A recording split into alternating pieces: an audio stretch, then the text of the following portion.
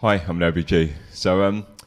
When any branch of science, its practitioners, acolytes and dupes claim that the science is settled, rationally demands us to think, hang on, que bono, it is exactly at that point when it ceases to be science and when the application of true scientific thinking becomes a personal and collective responsibility.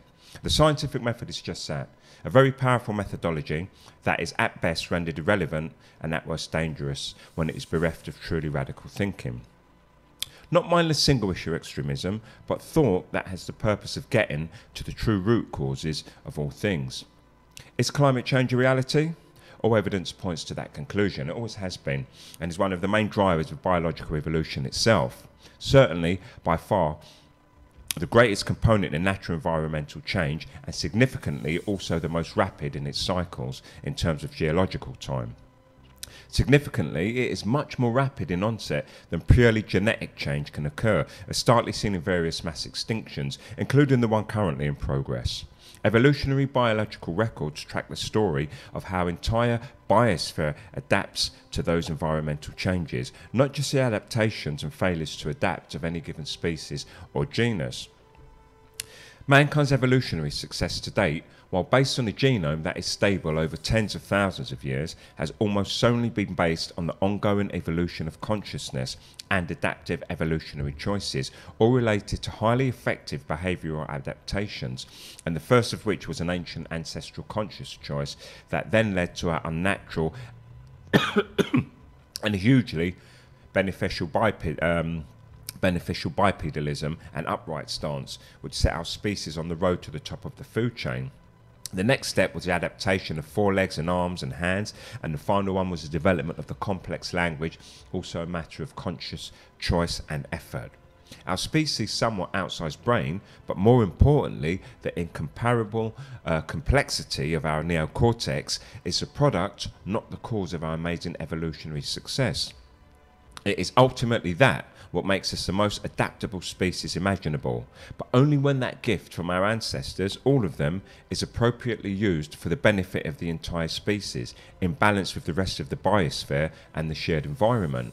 Adaptability, no matter how powerful its potential, is totally useless and irrelevant if it doesn't lead to ongoing and appropriate adaptation to any and all environmental change, regardless of the actual cause of the change. Inappropriate adaptation is as dangerous as no adaptation at all, and in some causes more so.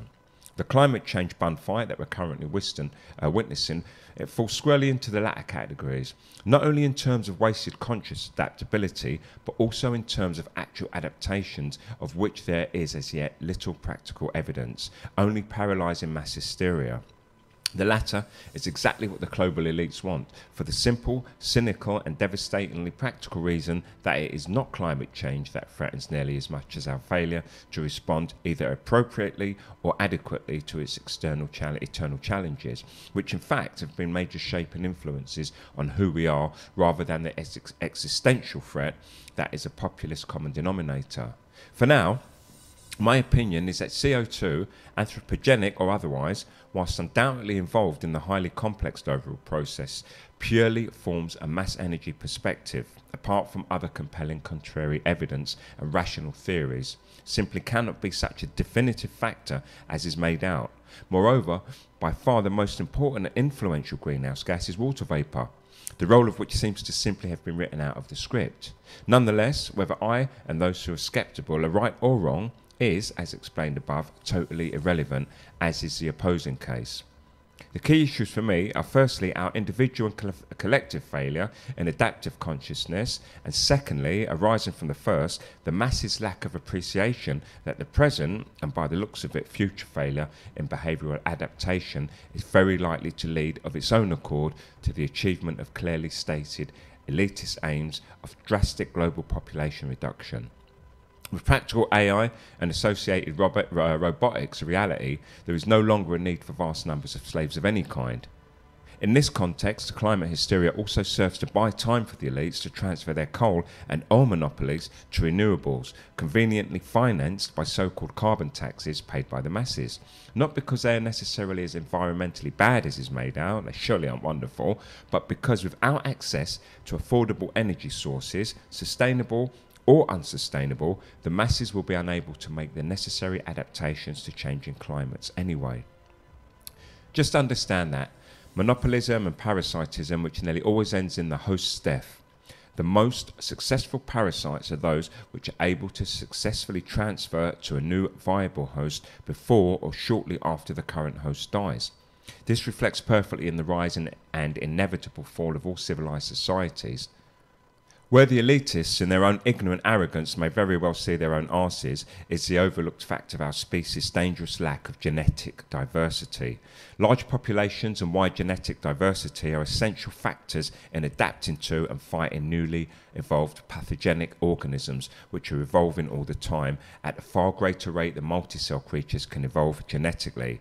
So there is a distinct possibility that if such massive human population reductions are achieved, then the elites will not be long in following the masses into extinction as a result of an inability to deal with their new diseases. It is quite simple.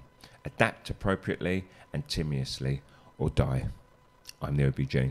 There's a man who contradicts. Wait, he's the type of guy to you. There's no first place,